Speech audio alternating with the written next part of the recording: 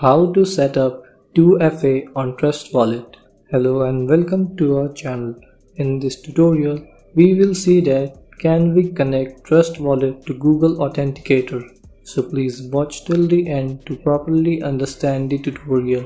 And if you find this video helpful, please give it a thumbs up and subscribe to be notified when we upload new videos. So without any further ado, let's get started. So if you go into Trust Wallet and here go to settings, there is no option to connect it to Google Authenticator, but there is a way to increase security. So into settings, go to security, and if you haven't turned this option on, turn it on and create a passcode.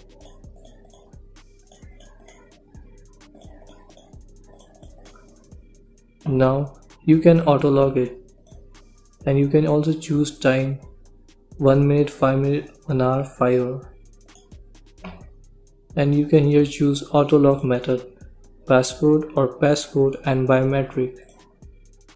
And here you can also turn on transaction signing, authentication for transaction signing.